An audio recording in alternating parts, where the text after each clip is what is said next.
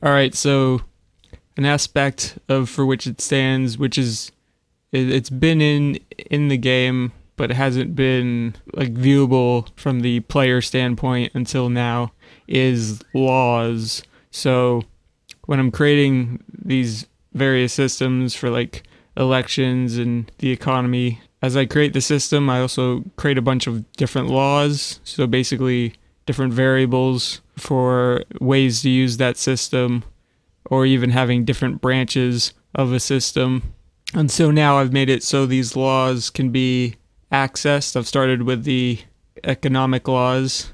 They can be accessed and then edited, repealed, or new ones enacted from the set of things that I've made for the system. And so some of these laws are supposed to be like administrative type things that the president can just change on a whim, and then others are more privileged and have to go through Congress.